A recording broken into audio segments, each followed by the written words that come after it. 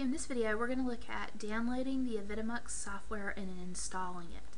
So you'll need to make sure you know your operating system if you don't already, and then you can go to the Avidemux link that I'm actually putting in the directions of the video, as well as they're in a presentation.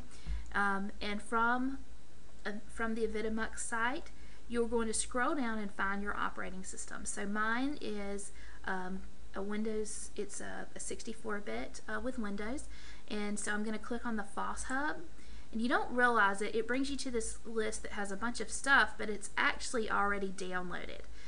So if yours doesn't pop up like mine does, it's probably in your downloads folder.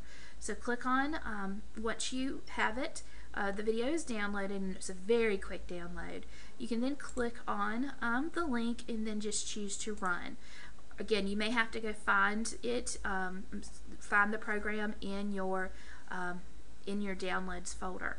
So I'm just going to go through this and follow with next and agree to the licensing, and I'm just doing the standard thing, and then you can choose if you want to, where you want to put the shortcuts, and I'm going to go ahead and leave them like they're checked.